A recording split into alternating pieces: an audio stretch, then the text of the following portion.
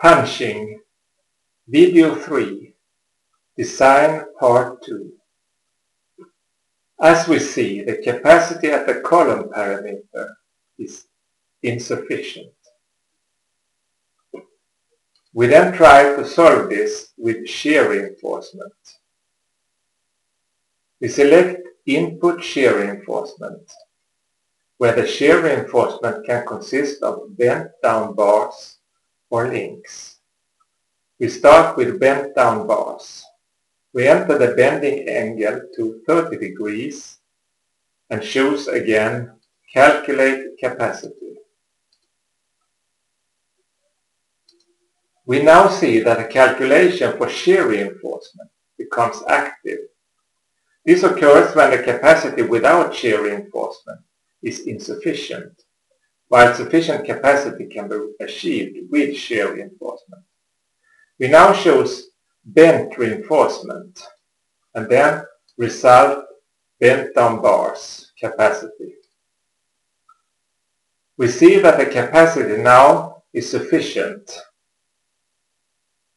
and to achieve this, a shear reinforcement of 2,352 square millimeters for load case 2, corresponding to 12 bars with diameter 60 millimeter is needed. This means that if 3 bars in each direction are bent down and go through the control parameter, a sufficient capacity is reached.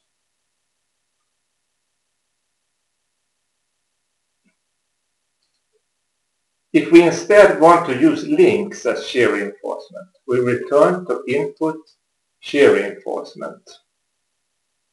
We choose links diameter 6 mm with angle 90 degrees, meaning vertical links. We calculate again and choose this time link reinforcement and then result links capacity.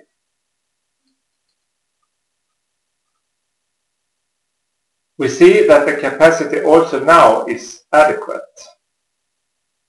and that a shear reinforcement of 509 square millimeter for load case 2 is required, corresponding to at least 19 bars diameter 6 millimeter.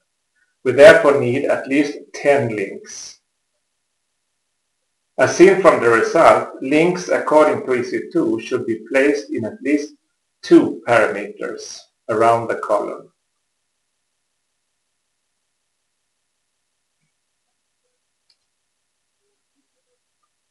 We are now satisfied with the result, and the next step will be to make a printout.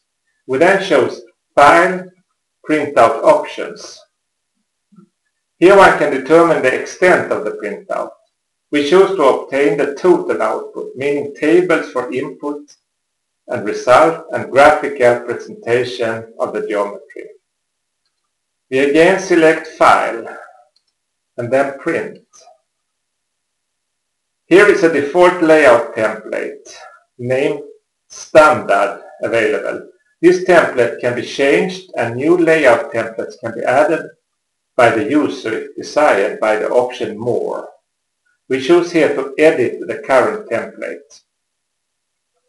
A lot of different possibilities are available. One can change the look of the tables and change fonts and sizes on the printout. And the size of images can also be changed. We see here that an image will take up 1/4 of a page. Often larger pictures are requested, maybe half a page or even a whole page. We choose to retain 1/4 of a page in this case.